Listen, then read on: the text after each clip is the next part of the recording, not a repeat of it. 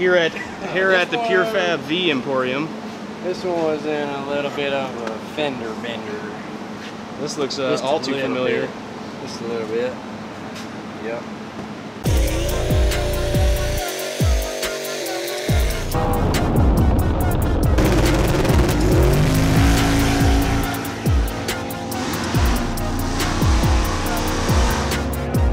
Pretty much gonna do the same thing to Joey's car, or to this car that we did to Joey's.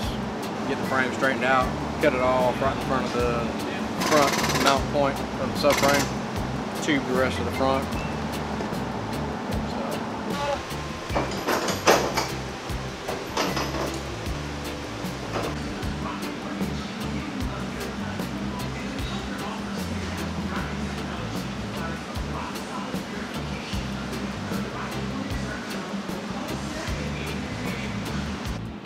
When we got it back from Darren's, the subframe wouldn't bolt in all the way because the front right mount down here was shifted back 1/4 inch. So in turn basically needed to go ahead and cut off the frame horns in the front and pretty much make my own.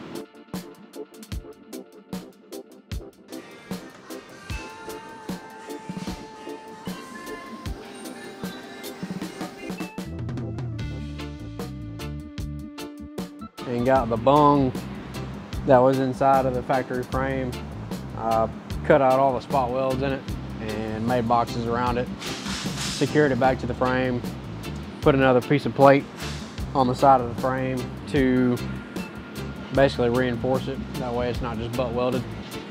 So what ended up happening was I cut the back side of the frame and plated it and built the structure. Plated the back side, plated the front side, and it's got the weld bung on the inside, still spot welded like factory. From there, just started doing the front tubular work. Made a plate for the hood latch.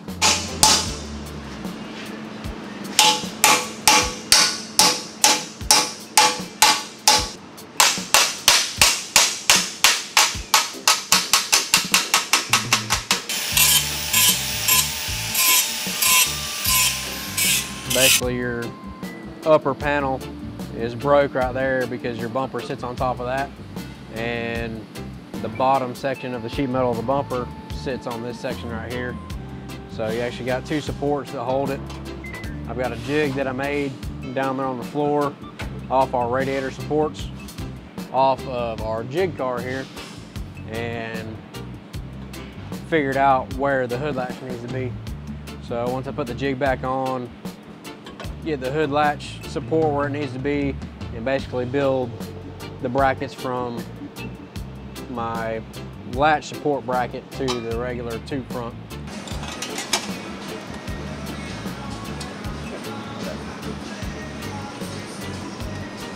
On the fancy jig, makes it look like a diesel truck.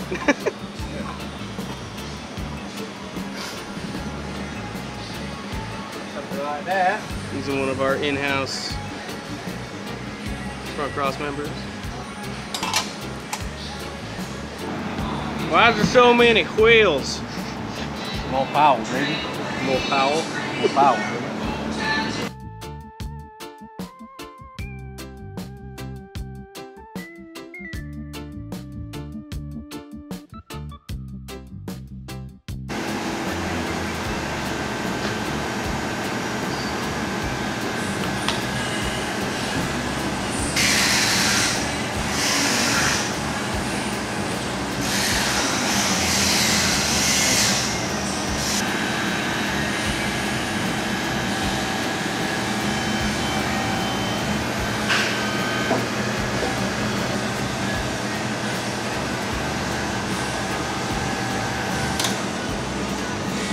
Oh my gosh, he on X Games mode. He on X Games. It's the wrong car. I'm making it for this car. No, you're supposed to be making it for that car. I'm making it for this car. Yeah, but that's not even a car.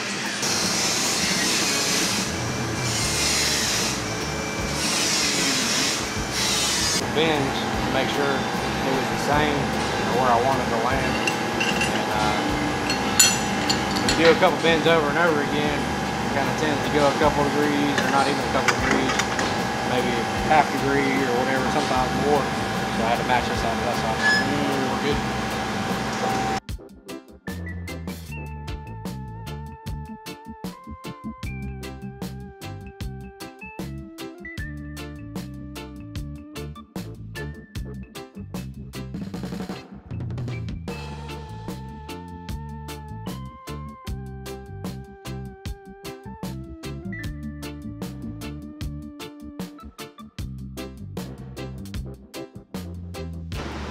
So we're doing this here two front on the car, and I made this bar that goes around the headlight.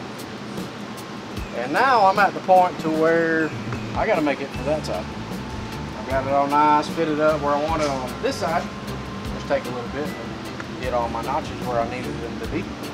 Nice and clean and tight. So now the hard part is making it for that side. So, a little tech tip for you fab guys out there and whoever's watching. So obviously this is kind of an odd bend, you know, it's on an angle and it's also rotated to the side and coming off this little cope right here, you know, it's not flat and straight. So I got to make this mirrored on that side. So let's show you how to do it. Now we're going to step back to my pipe fitting days for a while. So here's one side. All the opposite I've already done. So that's mirrored on one side. So where do you start? So a big starting point would be finding the center of the tube, pipe, whatever you're working with. So in order to do that, an easy way to do it, set the tube on a flat piece or a flat table. Take a square and scribe a line. Keep your square flat, keep your tube flat, scribe a line.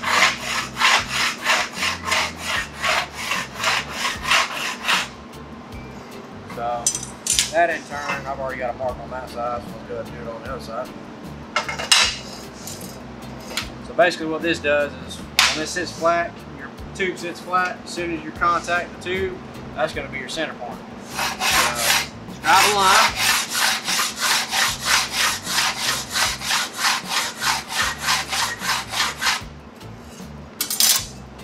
You kind of see a faint line right in the center of the tube, and that'll show you that this tube is either rotated one side, the other, whatever the case is.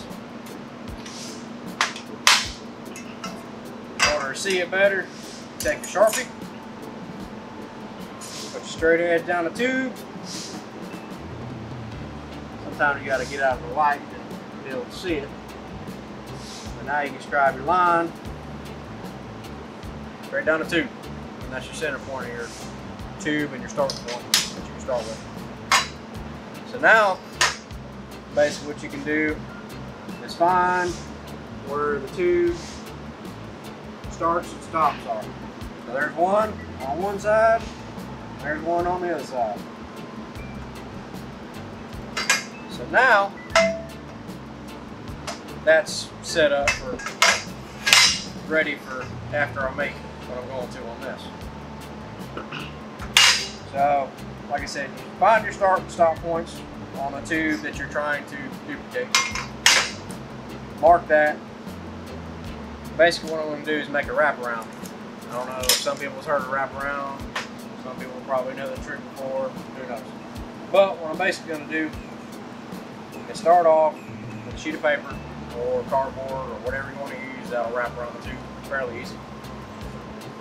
Just kind of bring that, you want the paper past what you're coating. And sometimes it might be easier to put a little tape on.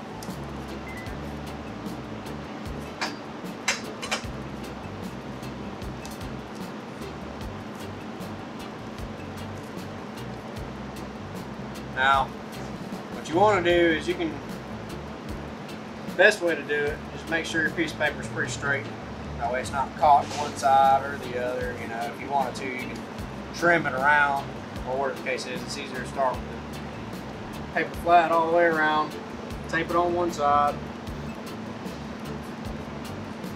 and wrap your piece of paper around. Now when you wrap a piece of paper around, you want to make sure both edges of the paper meet each other and form pretty good, just like that. You don't want it overlapping or overlapping one way or the other, because that's how you line it up to transfer this piece of paper onto another tube. Basically line this up, get your paper wrapped around nice and tight. We're wrapped around just enough. And what you can do, instead of having a bunch of excess, take a razor blade, scissors, whatever the case is, cut that excess off. Lay another piece of tape on there. But it's nice, wrapped around, flat. It's nice, wrapped around, flush, all the way around. So now, you can take, kind of work your fingers around the tube.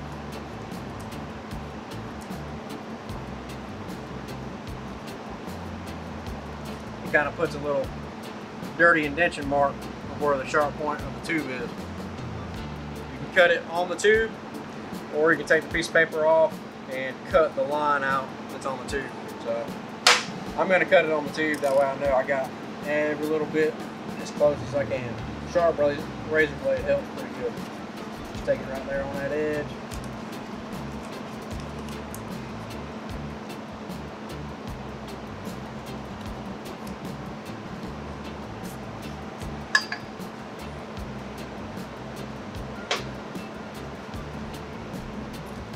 So that.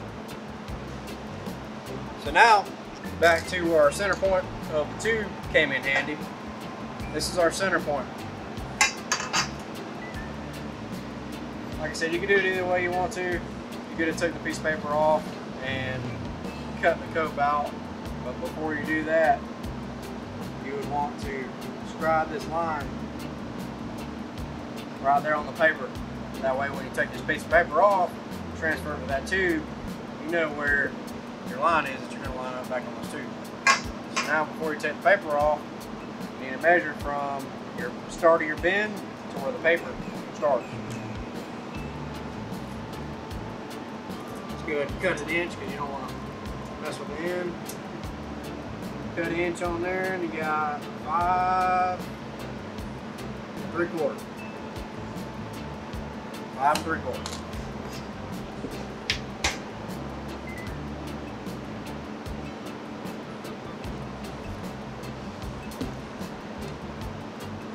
Boom. That's your template. So now, since it's getting transferred to this tube, put that there aside for a second. I've got my center mark of where my tube is. I need to measure 5 3/4 from that bend point out on the tube.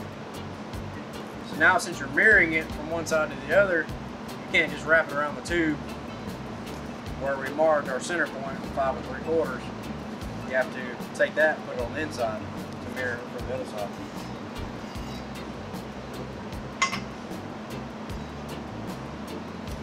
Flip the paper around, numbers, letters, whatever you want to use on the inside. Line your center point up on the paper. That's where we marked right there. Line that up with center point on the tube, along with the bottom of the paper is at that 5 3/4 from that bend. So you wrap it.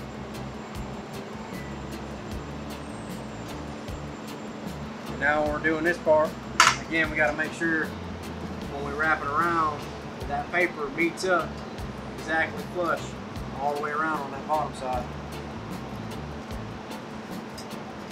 Boom, just like that. Now what we're going to do is just mark it out.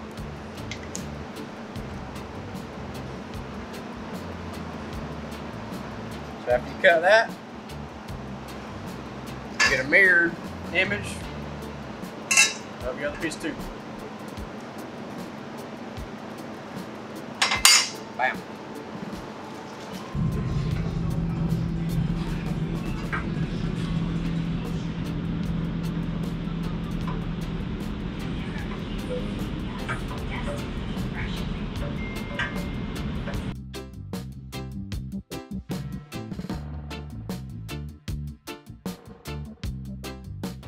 Today I built the bracket for the upper side of the fender and the bumper brackets themselves for the headlight.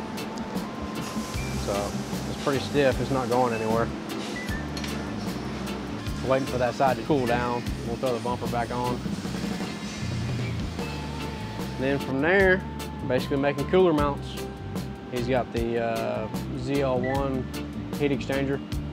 So I gotta fab those mounts and make the upper mounts back for the radiator condenser and all that. So getting down to the nitty gritty, it's getting closer.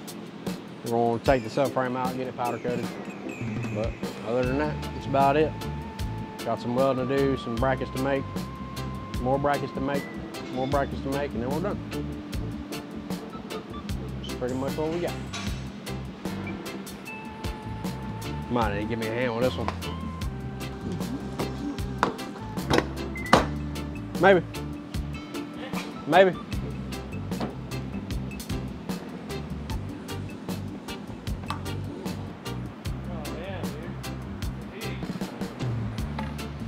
Look at that, look at that.